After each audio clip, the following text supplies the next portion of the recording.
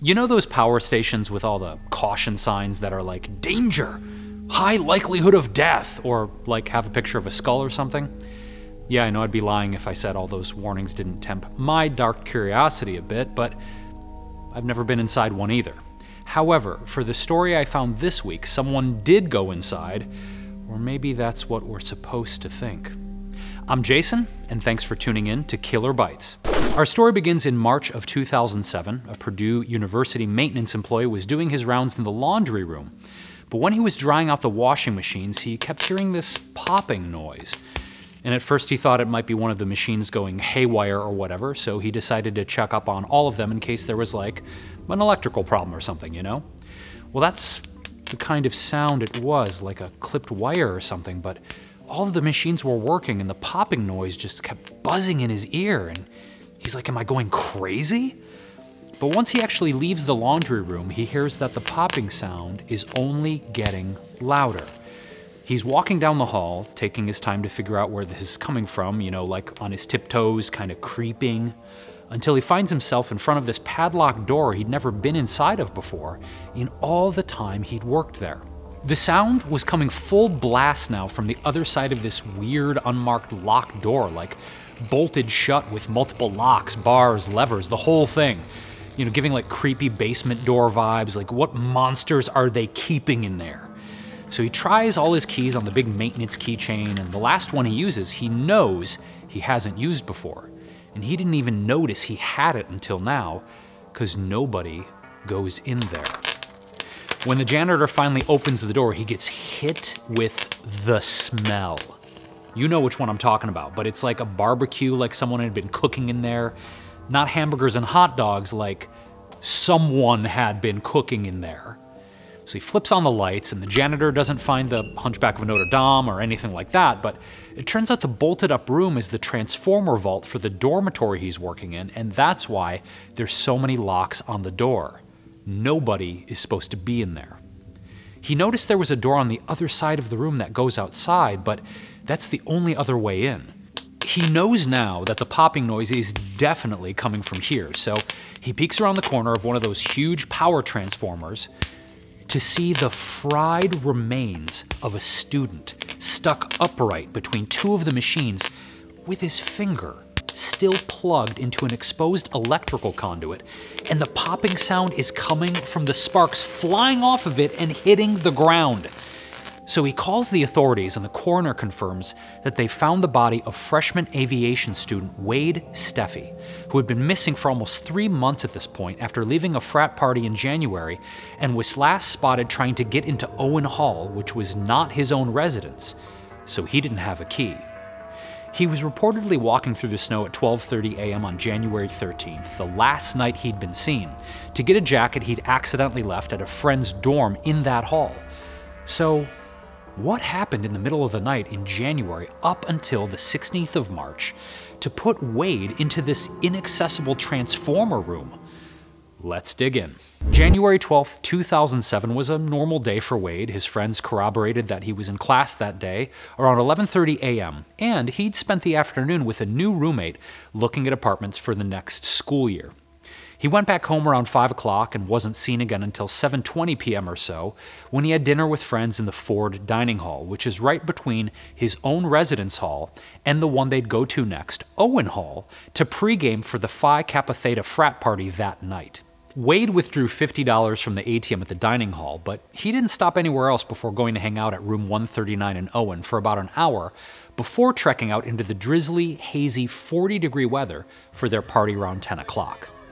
Nobody reported anything unusual was happening there. Yes, Wade was drinking and was drunk by the time he left based on the independent toxicology report, but he wasn't belligerent or completely out of his mind or anything. When he left around midnight, nobody even noticed he was gone. And this is where things get funny. According to cell phone records, Wade made 6 different phone calls as he worked his way back to room 139 to get his jacket. And Owen Hall is in a place between his own place and Phi Kappa Theta, so it makes sense that he'd want to stop and pick it up on the way, but after apparently calling a friend first to see what he was doing, he made 3 kind of random calls to people who wouldn't even be inside Owen Hall. A woman in Bloomington, Indiana stated to the FBI that a male caller she didn't know had asked her to open the front door that night, but she didn't recognize him and assumed it was a wrong number. Purdue is in West Lafayette, Indiana, so Bloomington is nowhere near the university, let alone Owen Hall itself. She later came to realize that her son had actually gone to high school with Wade, so this being 2007, maybe Wade was calling his friend's old home phone line or something, and his friend might not even had a cell phone at that time. The next call he made was to a fax machine. Yes, remember those? Fax machine with an unidentified location. After that call was made, he made another call to a resident of Ellettsville, Indiana, and she also assumed it was a wrong number, but later determined that she'd met Wade Steffey in the past. His own dormitory is only a few yards from this one, and he did have a key to that building, so if he was just trying to escape the cold, why wouldn't he just leave his jacket there, go back home, and pick it up in the morning, when he could easily get into Owen Hall? I can't help but think that maybe he's making calls for different reasons, especially if he's dialing numbers he knows enough to not be completely random, but not people who he knows are inside the hall to let him in. The fourth call he made is the most mysterious, with absolutely no information about it, besides the time that it was placed, 12:29 a.m. that night. Apparently, investigators couldn't find any information about it, which is kind of a trend in this investigation because throughout the weeks-long search for Wade, authorities never found his body inside the transformer vault, even after a visual inspection made of the vault during that search, where it supposedly had been for the entire 10-week period he was missing. So he makes this mysterious fourth call, and apparently it wasn't to anyone inside Owen Hall who could have opened the door, because he called someone who did live in the hall a couple minutes later, but there was no answer. This is where the last couple witnesses saw Wade alive for the last time. A resident had observed Wade attempting to gain entry into the dorm, but didn't let him in because he was trying the door to the women's side of the hall, and she thought he appeared intoxicated, so refused to let him enter. Maybe like a "hold the door for me" type situation, and she decided not to. Well, around that same time, another resident spotted him talking on his cell phone and appeared to her to be intoxicated as well. But no records of this phone call survived because we don't have any information about who he had actually reached on the phone and was now talking to. This was the last witness and the last call. So when his current roommate returns home from the Martin Luther King holiday 3 days later and discovers that nobody has seen Wade since the 13th, he reports Wade missing, and authorities undertake a citywide search that includes university police, local police, a missing child organization, and even the FBI. What they found, I think, is the strangest evidence in this case. Wade's shoes that weren't on his feet when they found his body wedged between the transformers, sock-footed, while authorities searching on the 18th didn't find anything unusual about the transformer vault.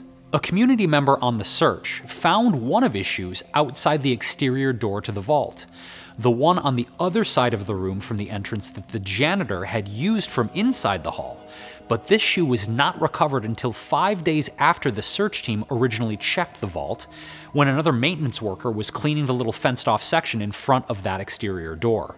They didn't identify it as Wade's shoe at the time, and remember, they hadn't found Wade's body inside the transformer room, so I guess they figured it was just a random shoe that got swept into this little exterior fenced-off area. Weird, but okay. So if you're wondering why Wade would have taken his shoes off just to go into a side entrance of the building in below freezing rainy weather, well, you're not alone, because wondering the same thing over here.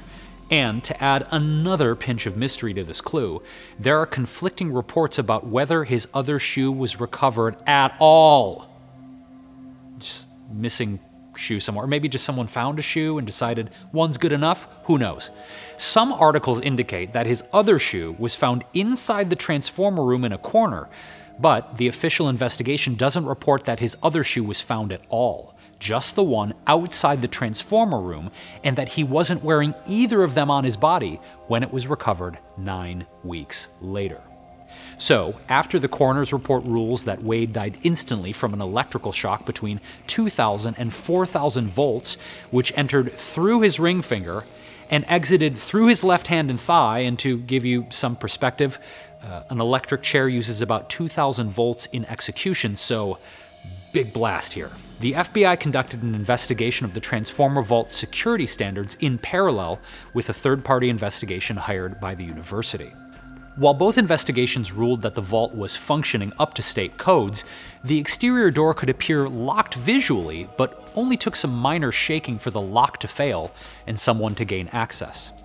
To investigators, this was ample evidence that Wade, desperate to access the building, had found the side entrance and was able to open the door to the dark Transformer Vault and, intoxicated, Wade was groping around for a light switch when he accidentally inserted his finger into the open conduit and was killed instantly. An accidental death was ruled to be the fault of Purdue University's poorly functioning locks and resulted in a $500,000 settlement for Wade's family.